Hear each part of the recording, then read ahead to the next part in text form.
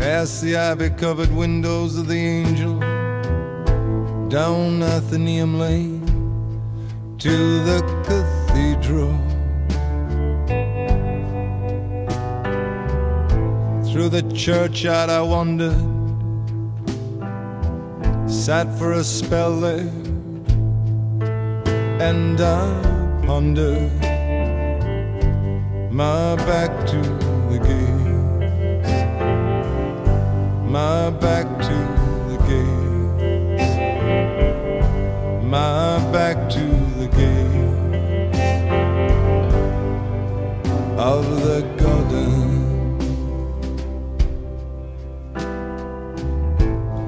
Fugitive fathers, sickly infants, decent mothers, runaways, and suicidal lovers.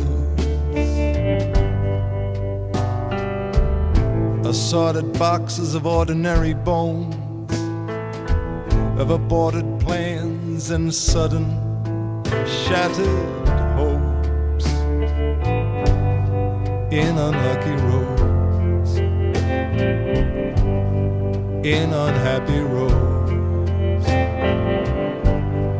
in unlucky roads, up to the gates of the garden. Won't you meet me at the gates? Won't you meet me at the gates? Won't you meet me at the gates to the garden? Beneath the creeping shadow of the tower, the bell from St. Edmund's informs me of the hour. I turn to find you waiting there for me in the sunlight, and I see the way that you breathe, all alive and a-leaning, alive and a-leaning, all alive and a-leaning, leaning on the gates to the garden.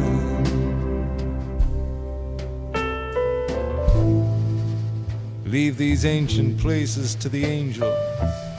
Let the saints attend to the keeping of their cathedral. And leave the dead beneath the ground so cold, for God is in this hand that I hold, as we open up the gate, as we open up the gates, we open up the gates to the garden. Won't you